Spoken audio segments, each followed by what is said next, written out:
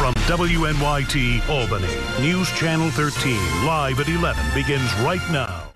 The Albany College of Pharmacy graduated 224 students today. The school presented honorary degrees to U.S. Surgeon General Dr. Regina Benjamin and Michael Betty of BBL. Dr. Benjamin praised the school's service and mentorship programs.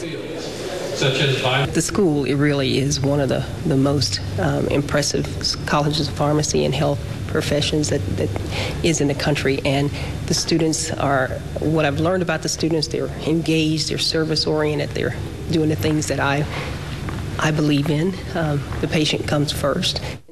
Dr. Benjamin also gave the commencement address.